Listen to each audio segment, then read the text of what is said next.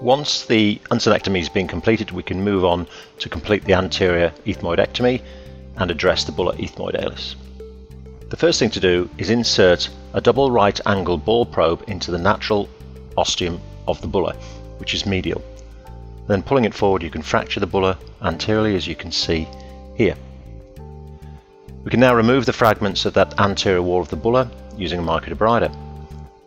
I'm using the type A blade, which is the more aggressive variety of the Olympus Diego Elite.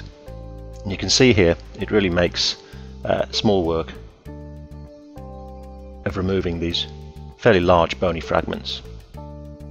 That's important. You can see the tip of your microdebrider blade at all times to avoid damaging the lamina papyracea.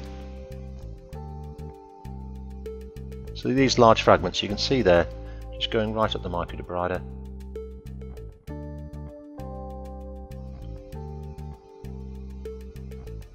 It's important to make sure we remove all these fragments at the top part of the bulla and in these suprabullar cells.